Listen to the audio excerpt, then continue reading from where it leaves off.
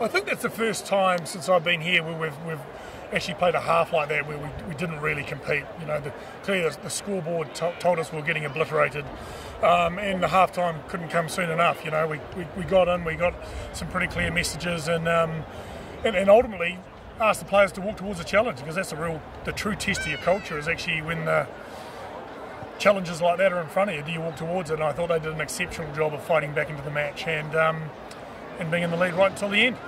I think that response was phenomenal. Clearly against a good team you can't cough up that many points in a half and ultimately expect to win it. I think for us to be in the lead at the end was testament to some really positive play and some glimpses of brilliance from individuals, but also defensively we were phenomenal. Like, people were going under the bus and people were in the right places, and it was a different team in the second half.